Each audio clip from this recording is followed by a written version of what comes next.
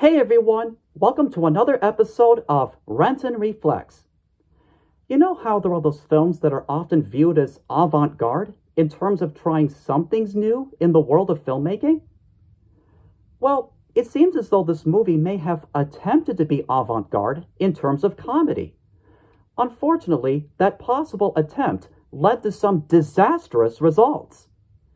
The story features that of stand-up comedian Carrot Top, who is probably best known for his use of prop comedy in his act. He plays an aspiring inventor named Edison.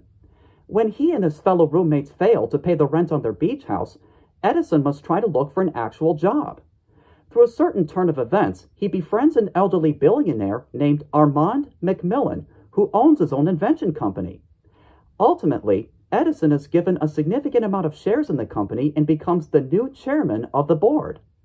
Conflict starts to arise when Armand's adult nephew Bradford barely gets anything, and he decides to seek vengeance against Edison by trying to take over the company his own way.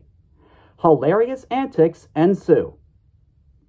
In all honesty, I didn't even know this movie existed when it first came out, and probably for good reason.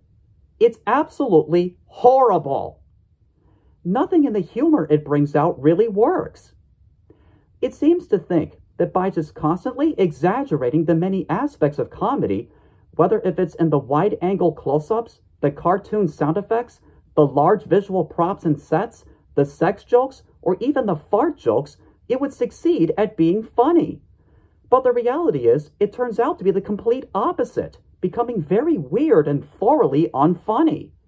Even some of the choices in the editing barely make any sense. On rare occasions, though, there may be one or two funny lines to come from Larry Miller, who plays Bradford in the film. As for Carrot Top serving as the lead role, well, I'm personally indifferent about him.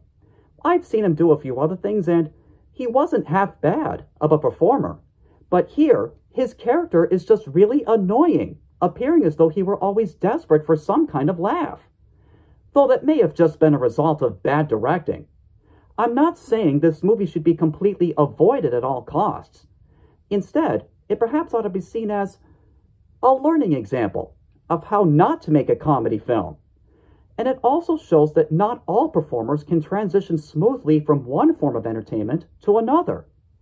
If watching movies that turn out to be disastrous experiments are your kind of thing, then this one may just be for you.